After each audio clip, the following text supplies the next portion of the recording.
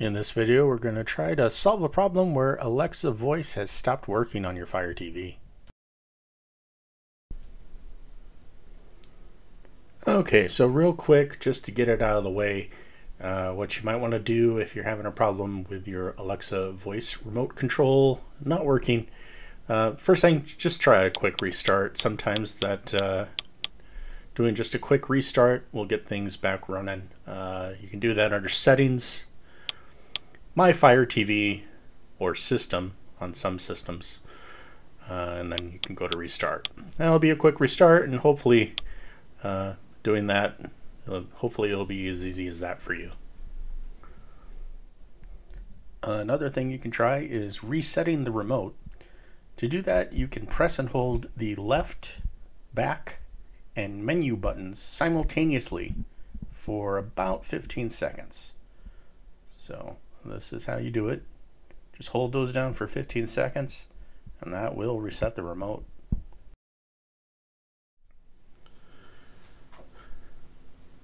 These next steps actually solve the problem I had with my Fire Stick when Alexa stopped working. I would hit the button and nothing would happen.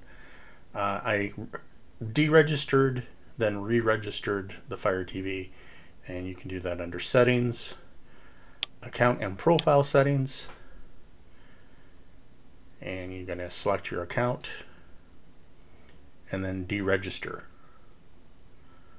And I'm sure. And what this will do is it'll remove your account from the device. Some things may get reset, like certain settings or preferences. If you log back in using the account you were using, your apps will be restored as normal. And you just got to follow the steps here to re-register it. I'm going to go to Amazon.com, code, and I'm logged in to the Amazon site with the account I want to use, and I'm going to type this number or these letters DYNY2G, and on this screen it'll, it's switching and registering again. I'm going to continue. Sure.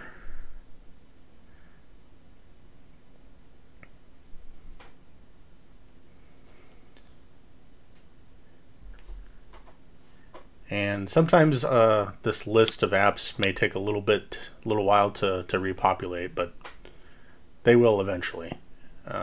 Now it's disappeared, but eventually they'll come back. They always do. And hopefully that it's as simple as that for fixing your Alexa issues. Another reason why your Alexa's not working when you press the button on the remote is the setting I'm going to show you under. I'm going to go under Settings, then Equipment Control. And if you don't have this menu, just disregard these steps. It's not going to be an issue for you. But if you do, check under Manage Equipment, go under Advanced Settings. Make sure Home button is set to HDMI CEC only. For some people, that seems to have fixed it for them. Okay, and I should mention real quick before I show you the next step is make sure the button's clean on the remote. So if you have a sticky button or something like that, that might be causing your problem. But if you've arrived here, you've tried all the steps in this video, hate to say it, but you probably want to try a factory reset. Now, a factory reset will reset everything on the device. It'll wipe it out. If you log in again, it's just like unregistering and re-registering. If you log in again with the same account you were using before, all your apps will be restored, but you will lose some settings, some preferences, and stuff like that. So if you want to get your Alexa working, this might work for you. We're under Settings. We're going to go to My Fire TV.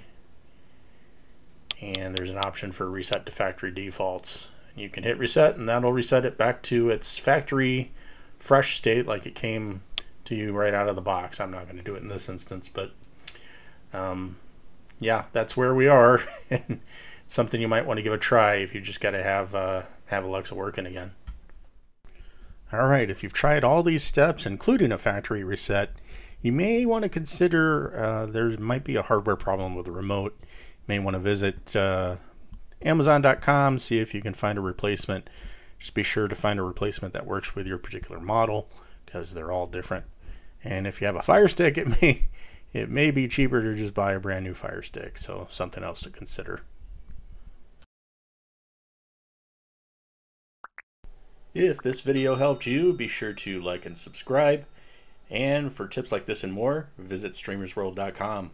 Thanks for watching.